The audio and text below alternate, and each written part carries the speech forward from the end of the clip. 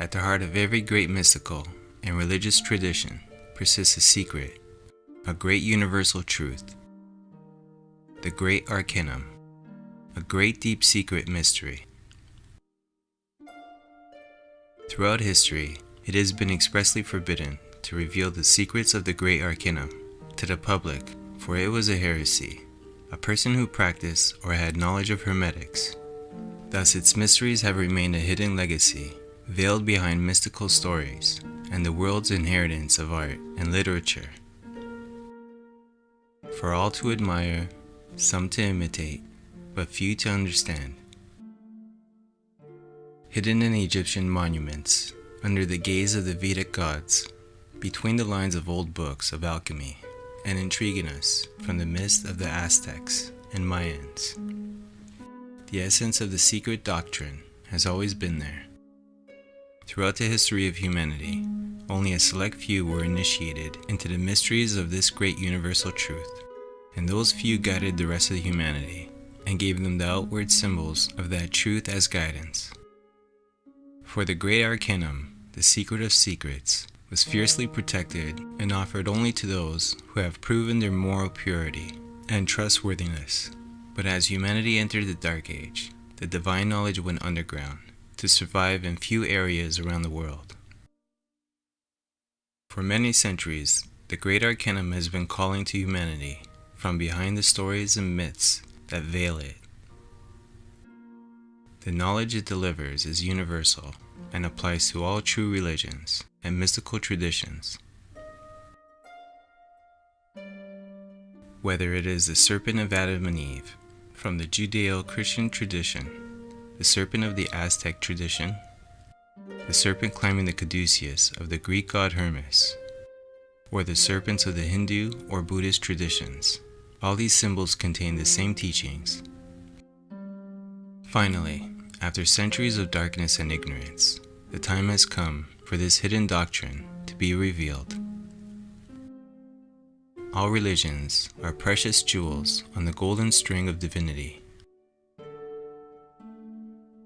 The word religion derives from the Latin root meaning union. The word yoga is derived from the Sanskrit root yug, which also means union. At their base, the different traditions of the East and West describe the same goals: union with divinity. Religious traditions provide the map that one must follow in order to reach unification with the divine. Every religion seeks to express the same core knowledge, but one needs the right tools in order to read the map. With the right tools and their proper use, any religion or tradition may enter into the direct, experiential knowledge of the divine.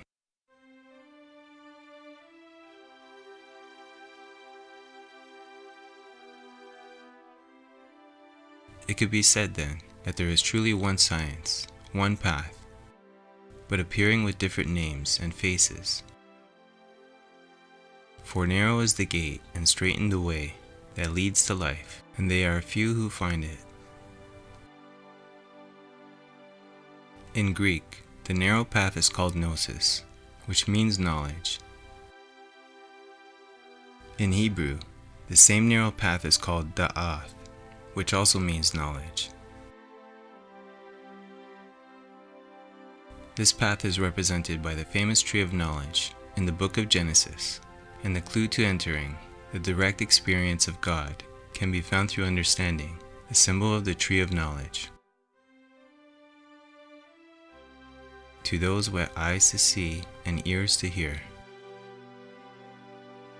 The Old Testament appears to be basic spiritual instructions in the form of stories and histories, yet in truth, it is a vehicle of the secret knowledge.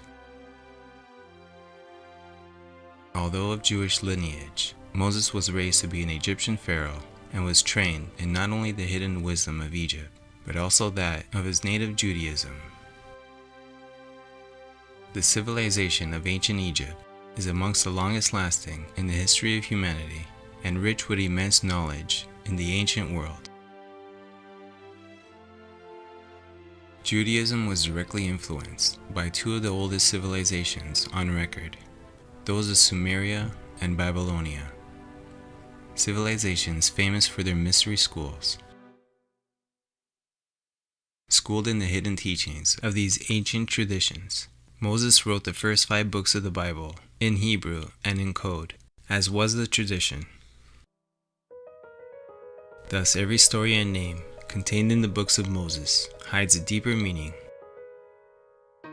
As it says in the mystical Hebrew book, the Zohar, the narratives of the doctrine are its cloak. The simple look only at the garment that is. Upon the narrative of the doctrine, more they know not. The instructed, however, see not merely the cloak, but what the cloak covers. The Bible is symbolic. The characters and events of the Bible are a cloak that veils the real message. The inner knowledge has been hidden, or in the case of Christianity, rejected entirely. The Bible, like all great religious books, has been interpreted literally. Even Jesus taught both a public and secret doctrine. To you, it hath been given to know the secrets of the reign of the heavens, and to these it hath not been given.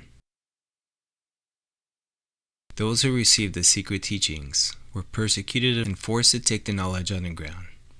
As a result, the modern church has inherited merely the cloak.